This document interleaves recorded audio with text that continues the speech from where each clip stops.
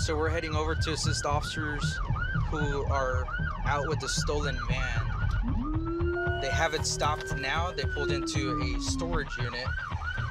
And we have a helicopter overhead just in case anyone takes off running.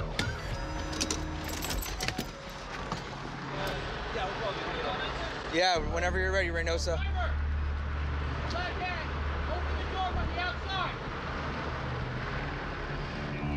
Walk this way, man. Walk this way. Walk back. Your hands all the way up. Stop. Step to your right.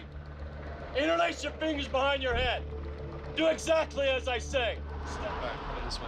One female left in the car. It's supposed to be his wife. Passenger! Exit the vehicle! Keep your hands up! Keep your hands up! I don't care. You're gonna get shot. Keep your hands up! Keep your hands all the way up! All the way up! Stop right there, turn around! Back over everything. Not gonna hurt you, not gonna hurt you. Just walk back this way, okay? Just right off the bat, there's some pry marks on one of the doors. Also, if you look at the ignition on the van, it is completely punched and just torn to pieces. The inside of the van is full of items. Some of these items are newer items. This looks like a brand new scooter. This compressor is in pretty good condition. So these officers will process the van and see if there's any stolen items in the van. Whose van is this? I just got it from a friend. His name. Okay. You have the keys to the car?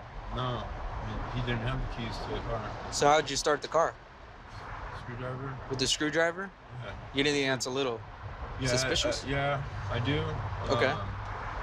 He said that he had lost the keys to the car, and that was the only way that he would be able to start it. Okay. I don't know if the other officer explained to you, but that van is reported stolen. That's at a very minimum, right? I don't know if any of that stuff back there is reported stolen. I don't know if you have warrants or anything like that, okay? But that's what you're looking at right now, is driving a stolen vehicle.